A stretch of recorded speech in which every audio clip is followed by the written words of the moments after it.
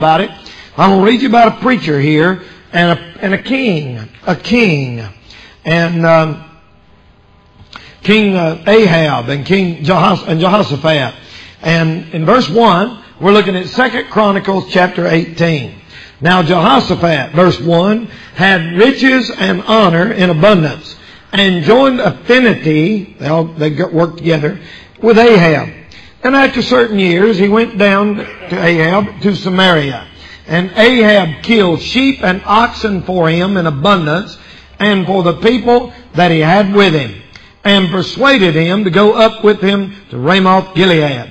And Ahab, king of Israel, said unto Jehoshaphat, king of Judah, Wilt thou go with me to Ramoth Gilead? And he answered him, I am as thou art, and my people is thy people, and we will be with thee in the war. We're going to go fight this war. Everybody stay still now. All right. Verse 4. And Jehoshaphat said unto the king of Israel, Inquire, I pray thee, at the word of the Lord. So let's ask God what He wants us to do. Therefore the king of Israel gathered together, look at it, of the prophets, 400 men. He got these 400 well-known preachers together and asked them what Bible they should use. And every one of them said the NIV. I don't say that, but I'm going to give you the point here. 400 men, and said, Shall we go to Ramoth Gilead to battle, or shall I forbear? And they said, Go up, for God will deliver it into the king's hand. Jehoshaphat was a little bit nervous about that, and said, Is not there here a prophet of the Lord besides, that we might inquire him? Verse 7. And the king of Israel said unto Jehoshaphat, Well, really, there is one old guy, and he pastors some independent Baptist, premillennial, fundamental, Bible-believing, King James only, one of them old crazy people. But I'd rather not even include him. Look what he said. There is yet one man by whom we may inquire of the Lord, but I hate him. It don't matter if he tells us the truth. I just don't like him. It don't matter if what he says is right. I just can't stand his attitude. It don't matter if what he says is right. He just rubs me the wrong way. I hate him. Boy, there's an honest confession, ain't it? He said, all these prophets tell us something. He said, but you reckon we better find a man of God? And he said, well, there's one down here, but I hate him. Look, he never prophesied good unto me, but always evil. The same is Micaiah, the son of Emmi. And Jehoshaphat said, Let not the king say so. And the king of Israel called for one of his officers and said, Fetch quickly Micaiah, the son of Emmi. I said, well, go ahead and let's have him in for a few nights. Let's go ahead and let him preach one night of the camp meeting or something. Bring him in here and see what he says. And the king of Israel and Jehoshaphat of Judah set either of them on his throne, clothed in their robes, and they set in a place at the entering of the gate of Samaria, and the prophets prophesied before them. Stop right there. Hold your finger. Here they are. They're sitting in their royal robes. They're up on the king's throne. And the prophets are saying, I'm going to tell you right now, King, we'll go up to Ramoth Gilead and prosper. For thus saith the NIV and the RSV and the ASV and the new ASV and all of our prophets. It's going to be well with you, King. Hallelujah. God's on our side. We're going to be blessed. We're going to be blessed, King. We're going to be blessed. And deep down inside they said, well, we better call that one other preacher and see what he said. Verse 10. And Zedekiah the son of Chenaiah made of horns of iron, and said, Thus saith the Lord, With these thou shalt push Syria until they be consumed. And all the prophets prophesied so. Push Syria until they be consumed. We're going to win. Praise God. It's days of prosperity, King Ahab. We're going to make it. Hallelujah. Hallelujah. Hallelujah. We're going to win this battle, King. Yes, we shall win it. And you can be a part of it. Send us your tithes and offerings this week. Help us to fight Ramoth Gilead. Praise God. It's wonderful to me. And we even have a praise band. And we're all going to win this. Well, I better hush right there. I'm getting all done. But anyway, if I was writing a story, that's what they are. I mean, they'd have somebody come up and a little smoke would come up out of the altar there, and they go, Ramoth Gilead dead. Ramoth Gilead will be dead. Ramoth Gilead. Ramoth Gilead. We're going to conquer them today. We're going to be like that. That's what I'd do if I done it. And that's what they did. That same old spirit. That same old spirit, Lord, they had them out there. And I mean, they had the TV cameras in there. I mean to tell you, it was looking bad for Ramoth Gilead. And buddy, I'll tell you one thing. They said we're going to prosper. The King, Lord, going to deliver it. Verse 12. Everything went fine. Old Micaiah got his chance to preach. And the messengers that went to call Micaiah spake to him, saying, Behold, the words of the prophets declare good unto the king with one assent. Let thy word, he's talking to Micaiah, be like one of theirs. You want to pastor a mega church, Micaiah? Quit talking negative. Brag on them. Speak positive. God is good. Don't go up there and say stuff's bad.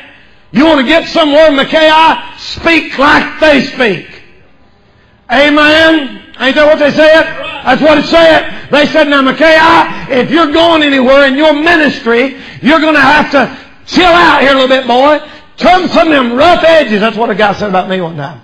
He said, I'd already counted me. He said, now Danny, he said, boy, he said, Danny, you've got the makings of a great preacher. He said, you just need to go get some of them rough edges knocked off of you a little bit. And probably at that time I minded it a little bit. But I tell you, that's what they told old Micaiah. They said, just smooth it out there a little bit, big boy. Just trim your message a little bit. You can't get on TV and radio and start saying this is a sin and that's a sin. I mean, good night. Everybody else, all the other preachers say it's okay. Every preacher on radio uses NIV. Everyone on TV uses it. Don't be such a stick in the mud. That's what they told him. Look at verse 12. They said, let your word be like theirs, and speak thou good. Look at verse 13. And Micaiah said, as the Lord liveth, even what my God saith, that will I speak. Amen. He didn't say what I learned in seminary I'll speak. He didn't say what Dr. So-and-so told me I'll speak. He didn't say I read this in a Charisma magazine and that's what I'm going to speak. He said, whatever my God saith, that will I speak. That's what I'm going to say. Boy, I tell you, that's what we got in this generation. We need some preachers that'll say, whatever God said in His Word, that's what we'll speak. Amen. All right, let's see what happened. And he come to the king, verse 14. Micaiah will go to Ramoth Gilead and battle, or shall I forbear? He just messing around with me. He said, go up. You're going to do anyway. You might as well go up and prosper. They'll be delivered in your hand. And they said, now we know that you're not even preaching. You're just telling us that because we fussed at you and you don't want to cause trouble. And verse number middle said, go up and you'll be delivered. And the king said, verse 15, how many times do I have to tell you that you say nothing but the truth in the name of the Lord? And he said, all right, you want the truth? And he said, yeah, I want the truth. Should we go up to Ramoth Gilead and fight them? Are we going to whip them all? And old Micaiah said, I'm going to tell you one thing. I saw all Israel's sheep scattered on the hills. And he said, we're going to kill you, every one of you. And he said, the king's going to die. And look at that boy, he had a bad prophecy. They have no master, let them return. And look at verse 17. The king come back and he said, did I not tell you that he would prophesy not good to me but evil? He said, I told you. Every time I go hear that preacher, it's just negative. He never tells me how great I am. He never tells me how sweet I am. He just, I'm bad, I'm sinning, everything's a sin, everything's bad. I told you that I couldn't stand to hear him preach because all he talks about is bad things. And look here what he said. Verse 18. And verse 18 he said, therefore hear the word of the Lord. I saw the Lord sitting on the throne and everybody standing around. And the Lord said, who? Here's some weird scripture, y'all. Anybody can explain all this scripture to me? I'll buy you something to eat. Here's some hard scripture, and I love it. And I got my ideas about it, but you help me with this. He said, who shall entice Ahab, king of Israel, the Lord said. Verse 19, that he might go up and fall at Ramoth Gilead. The Lord said, who's going to entice that crazy backslid king to go up there and get killed? And one spake after this manner, another spake after that manner. Look at here. Then came out a spirit and stood before the Lord and said, I will entice him. And the Lord said, wherewith? Here's a spirit talking to God back and forth. Somebody said them spirits talk. Yeah, they talk. The Holy Spirit talks and evil spirits talk. How many of you ever had an evil spirit talk to you? You don't have to raise your hand. Most of us in here, the evil spirits talked to you before, ain't he? And told you stuff. And the Holy Spirit has too. And look here what he said. And the Lord said, wherewith? Verse 21. And he said, I will go out and be a lying spirit in the mouth of all his prophets. And the Lord said, thou shalt entice him, and thou shalt also prevail. Go out and do even so. That's a strange scripture. Evil spirit getting permission from God to go mess up a king and entice him to go get killed. Verse 22, therefore, behold, the Lord hath put a lying spirit in the mouth of these thy prophets, and the Lord has spoken evil against thee. How's that for some heavy doctrine? Give me down just higher, brother. How that's for some heavy doctrine? The Lord hath put a lying spirit. All them preachers told him to go up and prosper and he'd be all right. And God allowed that evil spirit to seduce every one of them preachers. Now that means if a person wants to be seduced, God will allow them to be seduced. And if a person wants the truth, that's what separates people in this world. Not your education, not your talent, not your ability. What separates people in the world is people that want truth and people that don't. If you want the truth, God will get it to you. And if you want to believe a bunch of junk, God will allow you to be deceived and believe a bunch of junk. Anybody in this world that gets down on their knees and said, if there's a God up there, if you'll give me the truth, I'll believe it. God will get the truth to them. He did Cornelius, and he got these people to be deceived. Isn't that weird? And verse 23, Zedekiah the son of Chenaiah came and said, and smote Micah up on the cheek. That was his love offering. Hit him in the mouth and said, which way went the Spirit of the Lord for me to speak to thee? And Micaiah said, behold, thou shalt see on that day thou go to the inner chamber to hide yourself. And the king of Israel said, take ye Micaiah, carry him back to Ammon, the governor of the city, and to Joash the king's son, and say, thus saith the king, put this fella in prison. Some of the greatest preachers that's ever been on the planet have been put in prison. That's right. Micaiah was put in prison for what he believed. You say, boy, if I'm a preacher and God will use me and I'll do great things and I'll get rich and own a big house, probably not. If you really preach the truth, you might wind up in jail before it's over with. Amen? Micaiah was put in prison. 400 prophets came out. All right.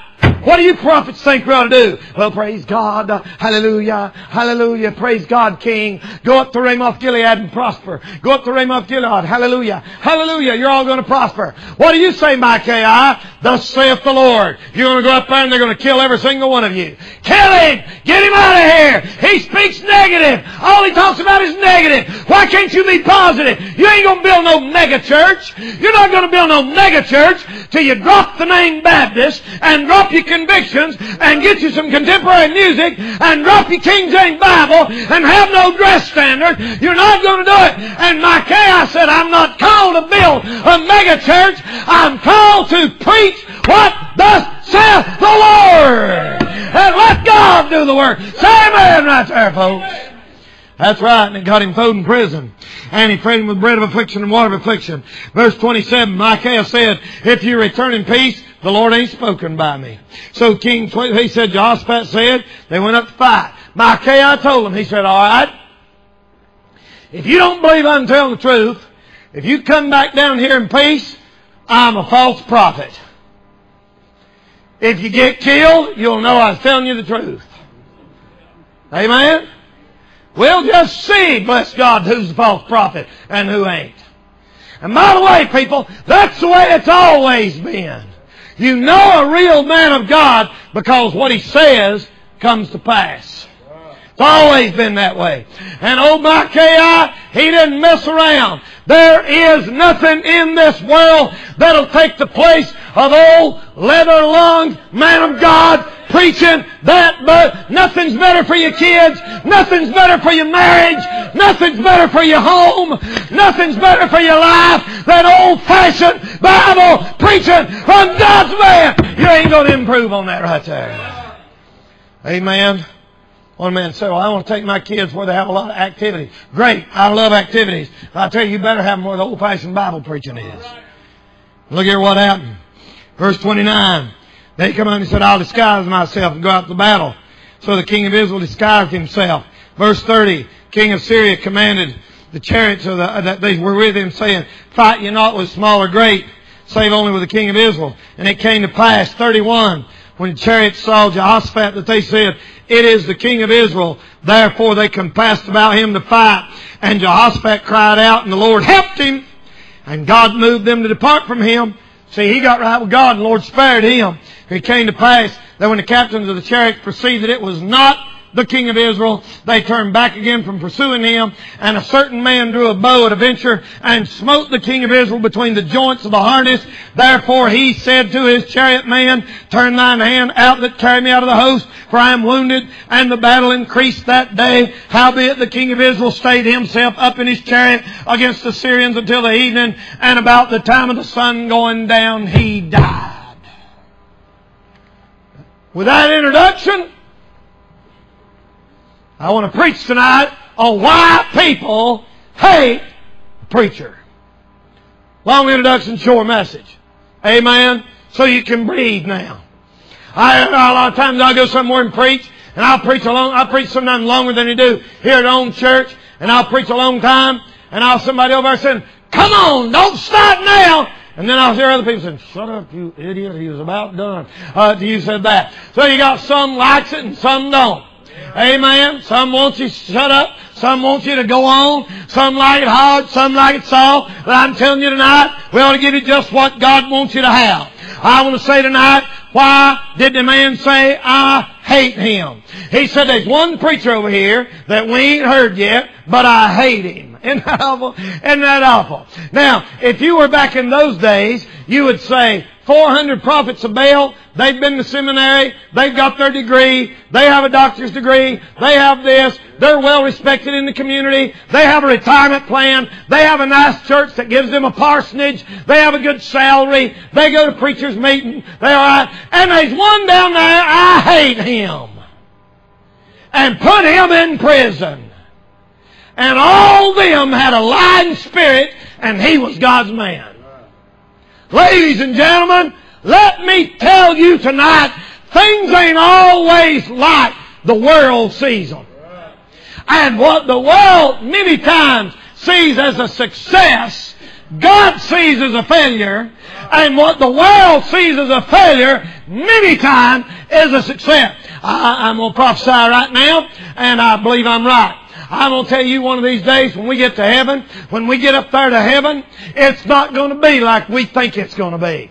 We think, boy, the Lord will take these great well-known preachers and they'll be at the front of the line. Let me tell you, when we get to heaven, God's probably going to pull up some old missionary over there that nobody's ever heard of. Didn't even go around and get supported his own family and moved to a foreign country and died trying to get people saved. And God's liable to say, this man deserves honor. He's liable to pull out some grandma out of spruce pine somewhere that nobody ever knew about, didn't have no teeth, and worked hard for her family. Her husband lived like the devil and come in and beat her and stayed drunk, but she stayed on her knees and prayed the Holy Ghost down on her kids, and God called her boys to preach, and they went off somewhere winning souls. I'm telling you, man looketh upon the outward appearance, but God sees things different. Don't you ever judge something by its size and by its glitter and by its success. That's not always a sign. Listen, sometimes Jesus had 5,000 and sometimes he had 12 and sometimes he had 1. But I'm telling you tonight, God bless my KI. He was a preacher, and I'm going to preach on why people hate the preacher. Number one, people hate the preacher because they, the people, have wicked intentions. They say, he won't tell me nothing good, but every time I go hear him, It's something bad. Something bad. Something bad. Used to bother me. Still does. Well, sometimes I'll have a hard message on my heart. And I'll have something like, I just say some certain sin or something. And it's burning in my heart. And I'll get up. And about that time somebody will walk in that door. And somebody tell me, they say, Brother Danny, my brother's here. My cousin's here. Please, I hope you don't preach on. And it's already what I planned on preaching on. And you think, oh, Lord. And you think, Lord, did you just do this to me for a dirty trick? You know what it is? Sometimes God's doing them just like He did here. I hate Him. Every time I go hear Him, it's like probably God ringing that old boy's bell. And ringing calling his number. Amen? Have you ever thought, every time I go to church, they preach, it might be God just telling you, trying to tell you something. That's why you hate the preacher. Because listen, brother, if you're selling liquor and the preacher gets up and preaches on it, he's not going to be your favorite person. I hate him. He never tells me nothing good. You know why? Because you're living like the devil. That's why. Amen. I've been listening to a lot of preaching lately. Me and Kelly, listen, I know she's got a lot of good points. And somebody asked me one time, they said, why in the world did I choose her to marry her? You know, and everything. I said, she got a lot of points you don't see. I mean, you don't find many women that like hard preaching. I mean, she'll listen to Ruckman and Phil Kidd, brother, and there ain't many women can do that. There ain't many men got enough guts to do that. Amen? Maybe she's just faking. But she's getting it. I come on, she'll be listening and say, amen. That kind of preaching ain't going to hurt you. That's good for you. You ought to find some preaching that just goes against your grain and listen to it once in a while. It's good for you. It's good for you for a preacher to rebuke you once in a while. It's good for a preacher to get down and hammer on what you're guilty of. It's good for me to get rebuked. It's good for you to get rebuked. I hate him. Hate him. Well, I wonder why. Wonder why you hate the preacher. Amen. Old gum bumper. That's what somebody called him. I'm going to go hear old gum bumper. Every time I go here and get right with God, get right with God, get right with God, get right with God, get right with God. That's right. Get right with God. Number 2. You know why people hate the preacher? People hate the preacher because he won't compromise just to please them. They want him to say something is all right when it's not all right. There's something wrong with a preacher that nobody hates. Old Daniel Webster said one time, they said Daniel Webster, the great man, used to sneak off out once in a while, and he'd go to this little old country church where this guy just preached hard as he could. And they asked him, they said, why do you go to that little old country church? And he said, because every time I go down there, I leave not feeling good about myself. He helps me. He challenges me to live right and to do better. Listen, people, if you got a brain in your head, when you go hear a great speaker, you go away impressed with him. When you go hear God's man, you go away unimpressed with yourself. Amen? When you go hear a great preacher, you leave saying, man, ain't he something, man, he's something, ain't he great up. When you go hear God's man, you go out saying, I'm going to have to do better.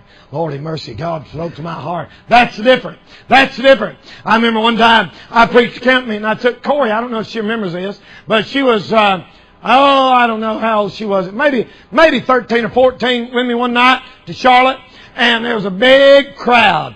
Big crowd. And me and this other guy was preaching.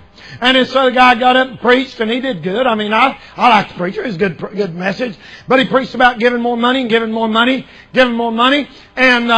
And he had people, they had a funny offer. They'd come down, they'd just lay $1 bill on the offering, on the table, lay a $10 bill here, lay a $5 bill here, and lay a $1 bill here. And there was money all over the altar. When he got through, there was money literally all over the altar. And they took it up. That's good. Ain't nothing wrong with that. And I had a hard message on my heart that night, and I got up and preached. And I'm telling you, I preached my heart out. And God moved in there, and people got right all over the place. And when we was living, she was about 13 or 14, and we stopped to get something to eat or something. She said, Daddy, it's sort of funny. When he got preaching, the altar was full of money. When you got through preaching, the altar was full of people. And I took that as a compliment. And I said, that's right, that's what I'm after. That's what I'm after. There ain't nothing wrong with taking up an offering. You got to do it. But I'm telling you, God's man is after your heart. Hey, if he gets your heart, God'll get you money. Say amen. He's after your heart. If you get your heart right, nobody will have to give you, fuss at you to give your money.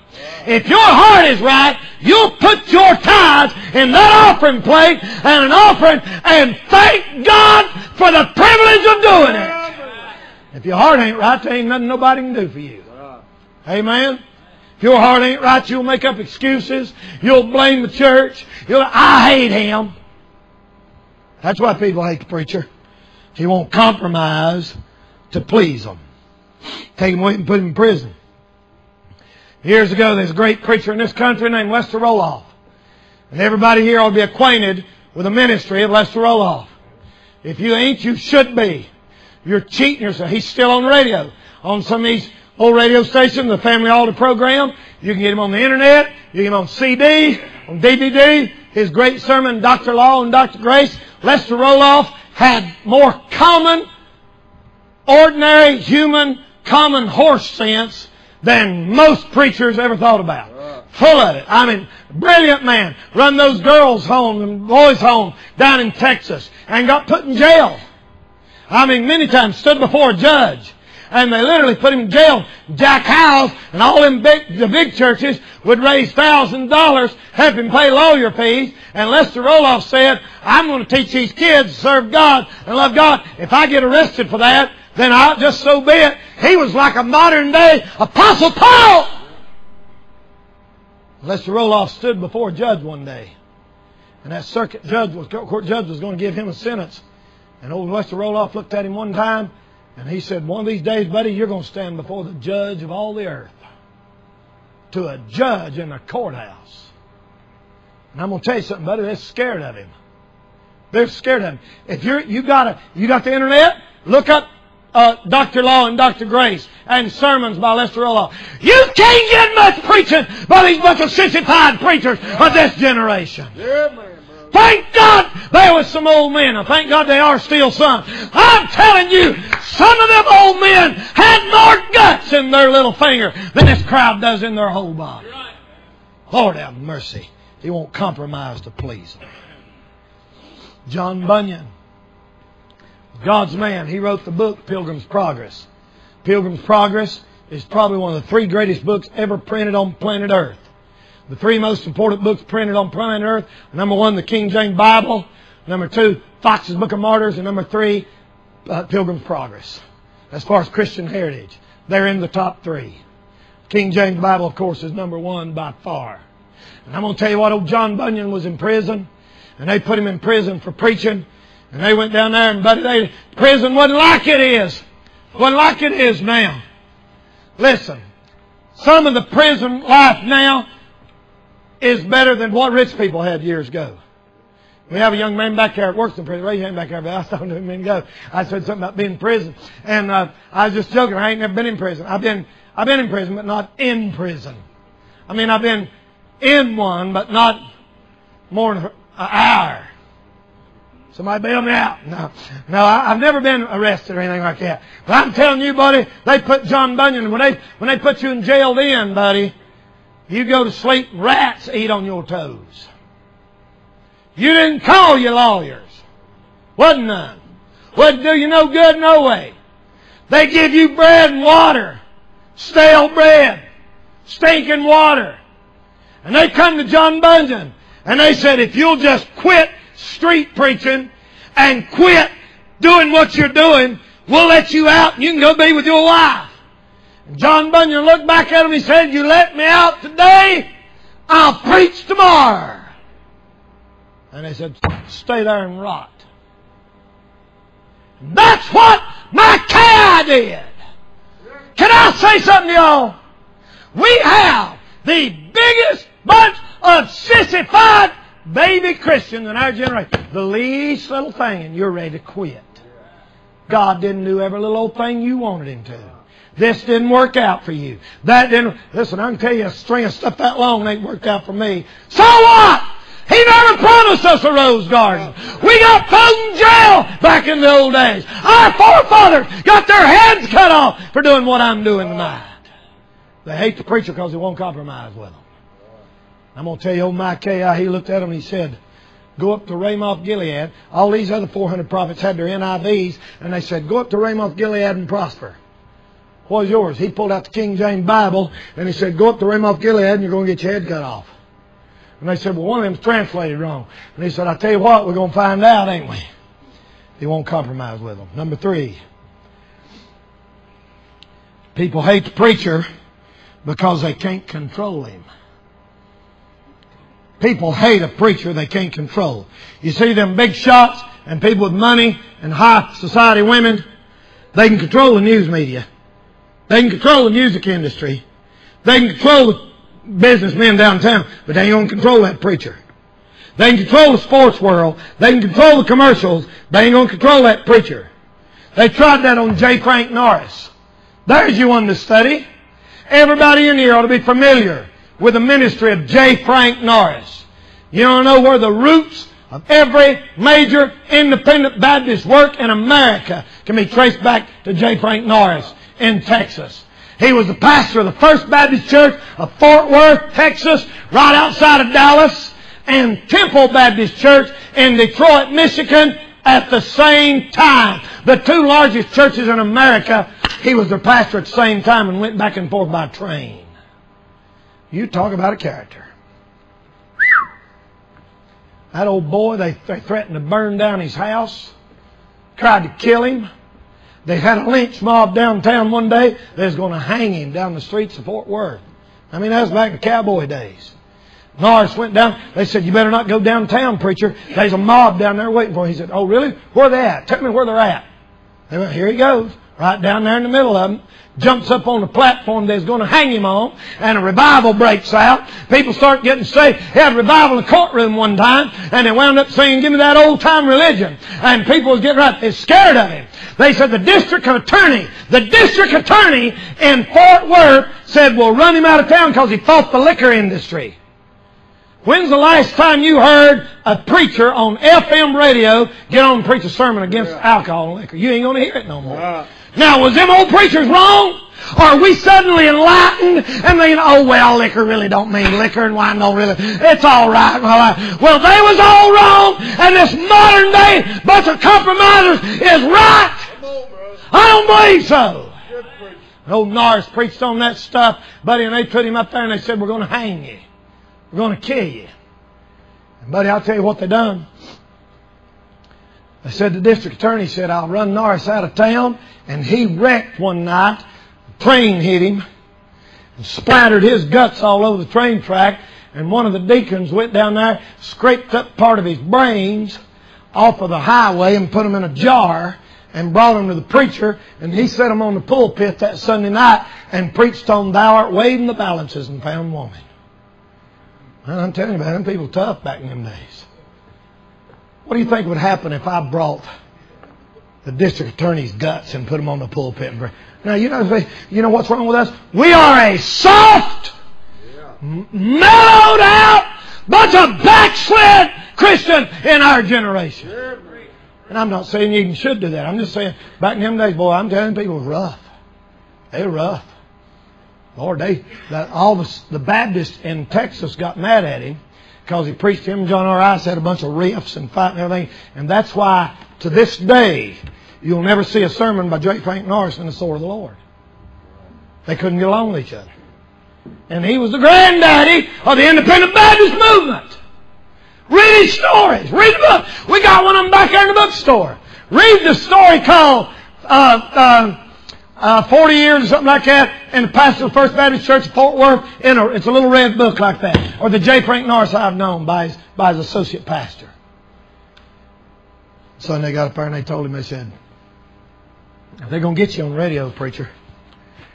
And I heard Ruckman talked about in his church history, they said, on Saturday afternoon, the Baptist was going to have an hour, and Norris was going to have an hour. And they was going to bring all their accusations against him. All the liberal Baptists in Texas got together, and they said everybody in Texas, listen, back in those days, people didn't have all TV like they have now. Everybody had their radio tuned on to see what J. Frank Norris was going to say. And they brought all their accusations against him. He's this, he's that, he's a crook. He shot somebody. He sure did. Man broke in on his office, tried to kill him, he shot him. He's this, he's this, he's a killer, he's a hypocrite. They charged him with everything in the book for a solid hour, and their program went off, and Norris's program came on, and he come on there, and the first song was, "For You I Am Praying. For you I am praying." And he preached a solid hour on the plan of salvation and never even mentioned the controversy. And they said there's thousands of people got saved that day. Because God's man told the truth. He didn't go around and try to answer every little old critic he had. Brother, he just got to... Listen, we get emails now, and I'm getting them, Lord, they come from everywhere in the world. And I get some bad ones. Lord, they put on me that stupid Huffington buff mouth, bad breath, Huffington bad breath mouth. And somebody put on there, and they put that I'd lost my mind. And I thought, glory to God, hallelujah. I'm screwed on the right boat, buddy. I'm telling you, if we're nuts, we're screwed on the right boat. And I like what the old preacher said. He said, brother, when us nuts are gone, you squirrels are going to have a hard time. Because there ain't going to be nothing to eat. I'm telling you tonight, ladies and gentlemen, old Norris preached that book, and he wouldn't compromise with them. I'm going to tell you something. This is for all the preachers and all the Christians in here. The walls are closing in on us, y'all. I'm not advocating being a smart aleck. I'm not even advocating using language the Bible don't use. You got to be careful. But I am saying this. When it comes right down to it and our back's against the wall, we're going to have to stand for what that says right there. Amen? I don't want to be a hypocrite. You say, well, the preacher, they might put you in jail. Well, they might. I hope not, and that's big talk for a little person like me. I'm telling you one thing. Some of our forefathers had. Paul went through it. They killed Jesus. They killed the apostles. We ain't no better than they are. I'm going to say one more thing, and I'm through. Well, two more. Next thing is, you know why people hate the preacher? Because he contradicts and condemns the false prophets. That's why they hate the preacher. He don't go along with all the other nice little preachers. They said, 400 preachers. They had 400 preachers, and every one of them said, go ahead, King, you can do it. And they had a band that went. Smoke come up out of the altar. We don't use the King James Bible no more. Let's sway. You can do it. And old Micaiah stopped up and said, if you go up there, you're going to get killed. God's put a lying spirit in the mouth of all these prophets. I'm going to tell you something, people. That ain't unusual. Noah was the only man that preached there's going to be a flood. If you went and interviewed all the other preachers, ain't that right, Howard? See there? I'm right. He knows what's right. He'll tell me when I'm preaching right. Noah, what's going to happen? Flood's going to come and drown every one of you. What do you other preachers think? Well, it's not going to happen. They had them on 60 Minutes, 2020. They had them on Montel. Okay, I'm right. They had him on every TV show. They had him on. Every one of them said Noah is a judgmental. He's full of hate. He's a hate monger. He's self-righteous. He's all that. And they said, "What do you think is going to happen?" He said, "I'm sorry to tell you this, but there's going to be a flood come." And guess what? He was right. He was right, and they were wrong. I'm going to tell you something, people. We're fixing to find out who's right, and then a bunch of these chickens that just sold out for money or a position is going to wish they'd have stayed for what was right when we turn out to be right. Amen? They condemn false prophets. The last thing I'll say and I'm through is God bears out what He says. Elijah said no rain 3.5 years, and guess what? It didn't rain for 3.5. The way you know a man's right is what he says comes to pass. He told Jezebel, the dog's going to lick your blood. Don't you think that's a little hard preaching? Don't you think that's a little judgmental? Guess what? Dogs lick their blood. God bears out what He says. Moses told Pharaoh, "Thus saith the Lord, flies!" And there was flies. Frogs! There was frogs. God bears out what a real man of God says. And that's why people hate the preacher. Let's bow our heads for prayer.